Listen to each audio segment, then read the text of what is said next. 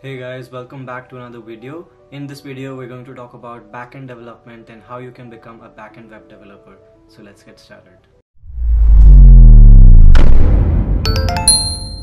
First of all, you need to understand what backend web development means. What is a backend, right?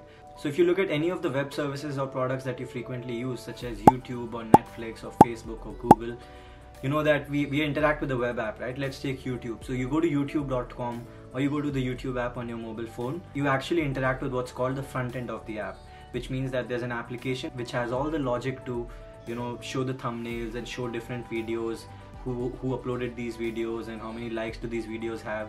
And you can choose a video, you can watch it, you can play with the volume, and you can slide, you can seek forwards and backwards, and you can do all kinds of things on the front end, right? But the actual video itself, all the data about the videos and all of these hundreds of millions of videos and who uploaded these videos and what are the titles, what are the thumbnails, how many comments they have, all the comments, likes and other kind of data, all this data is not stored on your phone, right? It is not stored in the application. If it was, it would be impossible to store everything on your phone, right? So this data is coming from somewhere else, right? The front end is actually just responsible to show this data to you in a very user-friendly and very beautiful way, right? That's the job of the front end. But the back end is where actually the magic is happening. It is handling all the data. There is a database somewhere. So let's say YouTube has a database somewhere in San Francisco, California. So the backend developers are responsible to actually build the server which really reads the data from the database and returns it to you, to your front end, so that you are able to watch the video, right? So all this data, including the videos and the link of the videos, the comments, the likes, the metadata, who uploaded these videos, how many subscribers does this person have, and how many likes does this video have. All this data is stored somewhere in the database so that everyone, right, you, me, every one of us uses the YouTube application. We hit the same server and we ask it for the data, right? So if you want to look at X person, so you want to look at MKBHD's videos, right? So MKBHD's videos are stored in one place in the database. If you go into the advanced aspects, the data must be replicated and stored in multiple places so that you get faster access to it. But the point being that it is stored in some database somewhere, and the server actually reads it from the database and returns it to you depending on what you're requesting, right? So that's the job of the backend developer. So backend developer actually builds these servers and manages the database and writes APIs which will actually enable you and your front-end teams to read this data and to actually use that data in their product and services that they build online. So that is the role of the backend developer, and in order to become one backend developer, you will have to pick a language and a framework so that you can actually start building your backends with it, right? So some of the examples can be Java. Java is one of the most popular languages used for backend development, and there are some popular frameworks like Spring and Spring Boot and Hibernate and stuff like that. So you can use these frameworks to build a backend server. You can interact with the databases. You can also learn databases, which we'll talk about later in this video. But yeah, so Java is one way to go. Then you can pick Python and you can use something like a Django or Flask to build your backend server. I think Django and Flask are really popular and really stable, well-known frameworks around the world, which are used by fantastic applications like Instagram, right? So Instagram backend works with Django, and it's entirely a huge Django cluster running and serving all your Instagram requests, right? So Django and Flask are another Python-based web frameworks that you can use. Then you can go with JavaScript. So it's definitely possible to run JavaScript on the server side using Node.js. And there are frameworks like Express and Meteor.js with which you can build fantastic high-performing backends for using JavaScript. So you can definitely pick up JavaScript, and it'll be easier for you since JavaScript is also used on the front end. So if you want to learn one language with which you can do both front end and back end development, JavaScript is the way to go. And you can also check out a lot of other languages like PHP. There is quite a famous framework called Laravel, and PHP is one of the most oldest and most popular languages to build backend frameworks. Now it's not used a lot, but it has been used over the years. It is still very much existent in a lot of backend services around the world. There are a lot of languages and frameworks that you can use to build backends, right? You can use Rust and Golang and Elixir, and there's plenty of languages, and new ones keep coming out every now and then. So there's really, all you have to do is pick one and start to learn it. The way to learn building backends is to actually build these backend servers, right? So you pick any framework, you just pick a language and a framework, try to read its documentation, watch a few tutorials online, and try to build something, right? Try to build real projects. That's how you will learn. So you have to pick a project. Suppose you want to see if you can build a Twitter, right? Like a simple messaging system where you can post tweets and you can save tweets and delete and edit and all those kinds of things.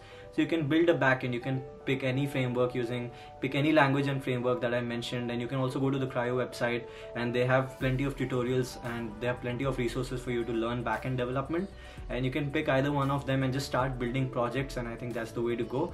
The components of a backend are usually, servers, and you build APIs. API is basically an application programming interface, which is a format with which you specify how to interact with your server, right? So you build a backend server, you will provide some APIs to the front end that, hey, this is the API, this is how you access the resources that my backend provides. So if you build a backend for tweets, you can have a get tweet API, right? So you have a get API which will take an ID and which will return the tweet, right? So there are HTTP methods. There are several HTTP methods that you can learn, but the most famous and the most widely used ones are get, post, put, and delete. These are the basic ones, right? So HTTP get method is used to read data from the server. Post is used to create data on the server, and put is used to update data, and delete is usually used to delete the data on the server, right? So these are some of the HTTP methods that you use. So your APIs or your backend needs to provide APIs to perform all these actions. So I want to create a tweet, I want to read the tweet, I want to edit it, I want to delete it, right? So these are called CRUD operations. Any basic backend system will provide all these 4 CRUD operations, so that you can now say that, okay, I have built this backend server and it provides these CRUD APIs, and the front end can use these CRUD APIs in any way that it wants, and it's a uniform thing, right? All different front ends can be used, like mobile app can use it, web app can use it, everyone can use it, but your backend remains the same. So you can build really nice APIs, and you can build an API for pretty much anything, right? The backend can handle all the logic and all the difficult stuff that it does, like compression. And let's say you're building an Instagram, there's image compression, and you want to return images in different resolutions, you want to return optimized versions of these images and stuff like that.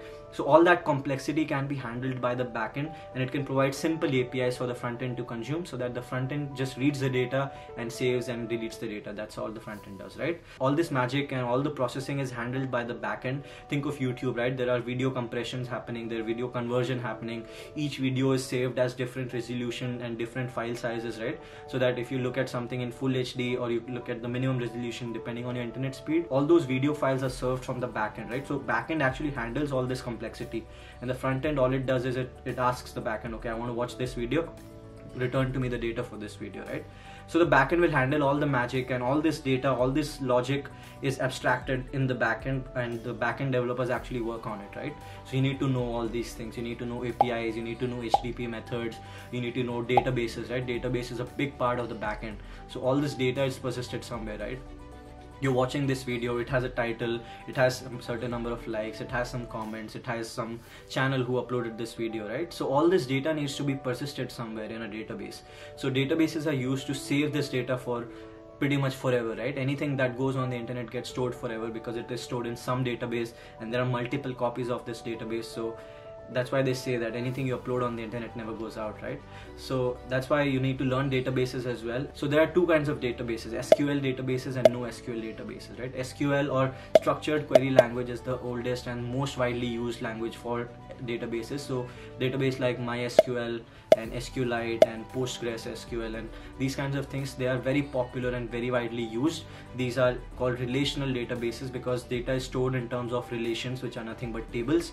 There are different tables, you can have a user table, you can have a videos table, you can have a thumbnails table, metadata table, and in this table you store information like ID, name, date, created date, updated date. So these can be different fields in the table that you can store in a relational database, right? And similarly, you have NoSQL database, which is a non-relational mode. So like I said, in the relational database there are different tables and there are relations between these tables. So in NoSQL database, it's on a very high level, it comes down to key value pairs, right? If you know how hash maps work and if you know how dictionaries work, you basically have a key and value mapping, right? So in a NoSQL database, for example, you can have a key which is the ID, right? So if your ID is Abhi, for example, my Instagram username is Abhi, and if you go to Abhi, and it will be mapped to my profile data, right? So if you look at the profiles table, my ID will be mapped to my profile data. So all I have to do is query with the ID, and I'll get all the data back from the NoSQL database, right? So that is the premise behind NoSQL database. This is the most basic explanation that I could give you. about a NoSQL database, but they're very different. There are many different kinds of NoSQL databases, you know. So there are actually many different kinds of NoSQL databases, like document based and, you know, key value and Cassandra DB, DynamoDB. There are plenty of options in NoSQL as well, and you can actually go and pick something up. MongoDB is a good starting place, and I think it has a very good documentation and very easy interface, very easy to pick up. So you can get started with MongoDB, or you can always go to the SQL route, and your SQL knowledge will never go waste. I think it's a very important skill if you want to become a software engineer. So you can pick up MySQL and start learning it and start building small projects with it, right? So yeah, that's pretty much it. If you quickly go over the same thing, you build the database, so you need to learn some database skills, you know, how you query a database, how you create a database, and how you set up the tables and stuff like that. Then you need to build a way to query the database to get the data actually from the database, right? So frontend needs to somehow get this data. Frontend does not directly interact with the database in most cases, right? So there will be a backend server which will have all the APIs, very easy to use standard APIs that will help the frontend access the data from the database, right? So the backend sits between the database and the frontend. The backend will actually read the data from the database and return it to the frontend depending on what the frontend wants. So you need to learn API management, and yeah, that's pretty much it. You need to learn a backend language and a framework to build these APIs and to build all these abstractions, and you need to learn a database language so that you can actually read the data from the database and save it in the database and stuff like that.